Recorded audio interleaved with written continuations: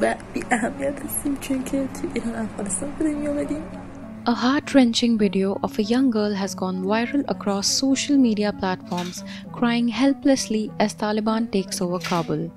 The video was posted by an Iranian journalist and activist Masih Alinejad on Twitter. In the video, this Afghan girl is expressing her despair at the world's treatment of her country. With weeping eyes, the girl, whose age and identity is still unknown, is heard saying, "We don't count because we were born in Afghanistan and no one cares about us." She feels awful at the dreadful treatment the women of Afghanistan are having to face and fears the future of the country as it is in the wrong hands now. During their earlier rule, the Taliban barred women from working outside the home or attending schools. Women were required to wear the burqa and had to be accompanied by a male relative whenever they went outside.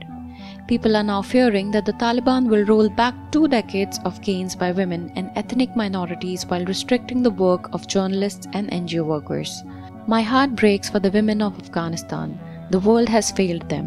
History will write this," the journalist wrote in her caption.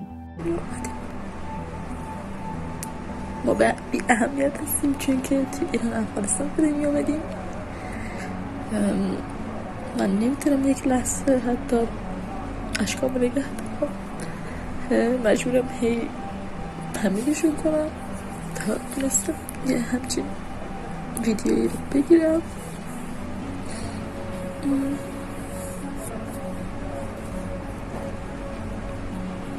کسی به ما اهمیت نمیده و ما توی تاریخ هم میمیریم. خیلی خنده دار.